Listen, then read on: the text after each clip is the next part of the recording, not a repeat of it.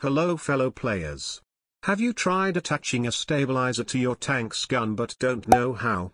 Or do you just don't know how to build a stabilizer in general? Well, if so, then you have came to the right place.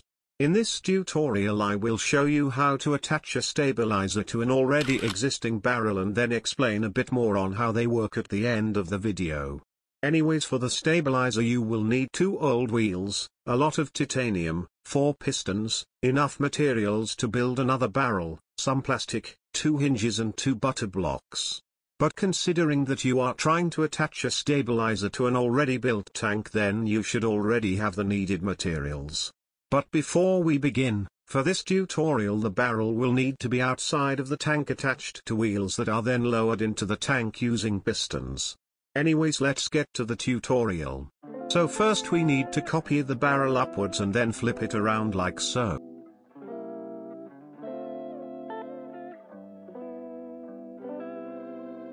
Make sure that the middle of this titanium stick is the wheel the barrel is attached to, also it has to be longer than the barrel. Now we are going to copy it and flip it around.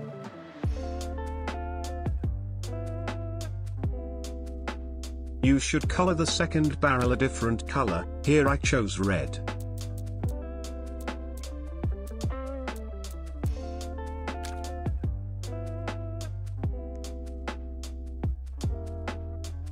Make sure you make the second barrel collision off.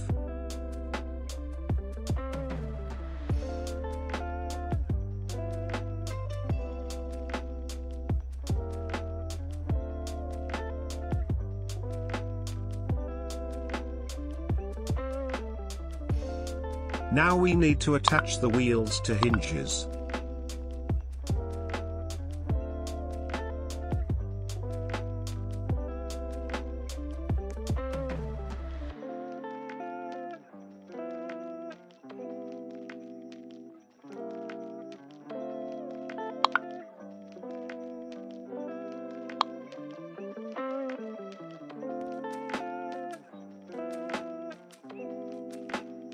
Here I place down a switch that isn't mandatory, but I highly recommend it. It's so when I place down new bindable blocks they auto bind to the switch. Later I'll delete the switch. Set the piston lengths to 10.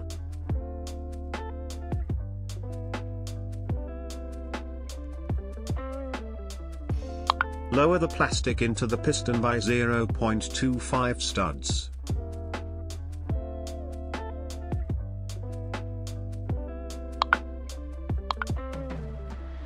Set these pistons to 10 as well.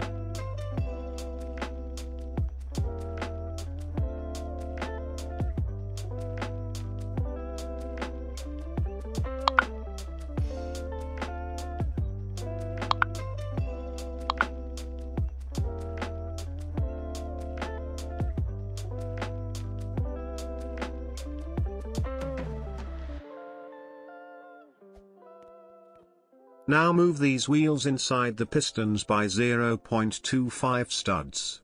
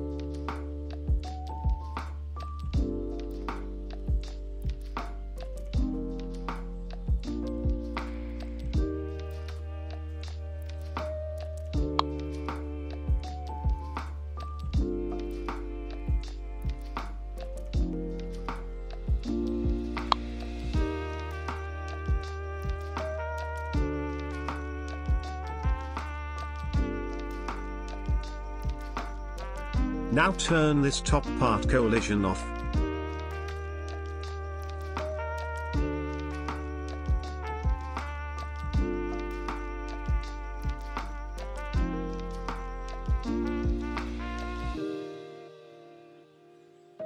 If you have a button that you use to lower the barrel into place, then keybind the pistons to the same button.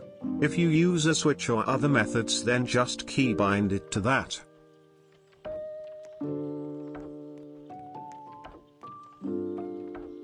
Now you are going to need to place down a switch or a lever for the wheels.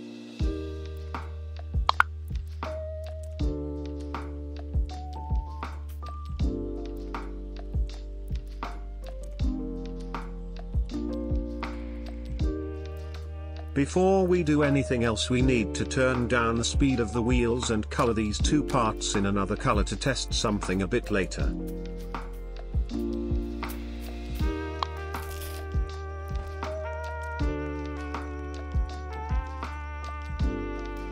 Now just a few things are left. First, we need to add some plastic here so the piston stays on the wheel.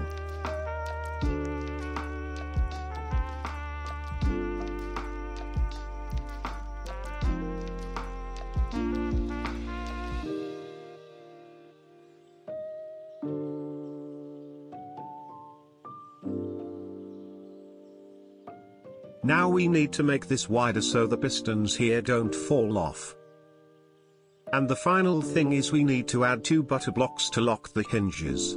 Once they are added, we need to keybind them to a chair or a switch.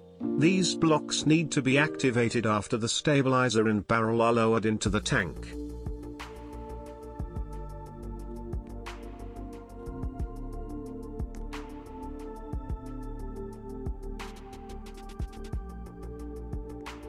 Now change these parts' properties accordingly.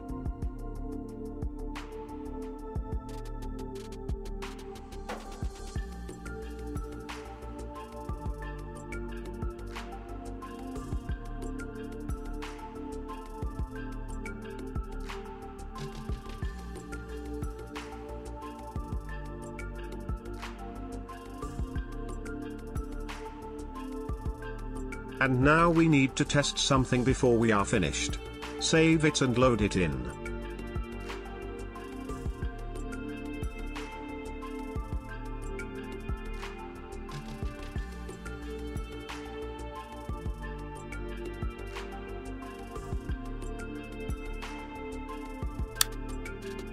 As you can see, this is bad.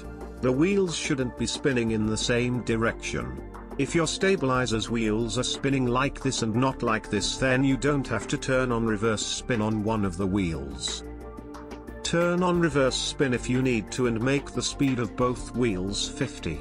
Once that is done, you can make the top part invisible.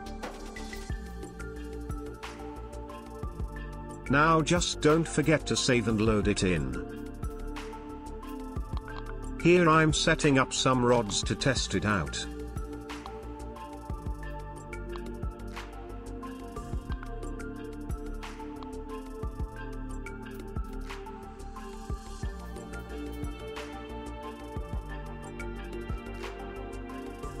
Now to actually use the stabilizer, set up your tank as you would normally, and after that click the switch to turn on the wheels. Once that is done, press or click the switch to pop the butter blocks.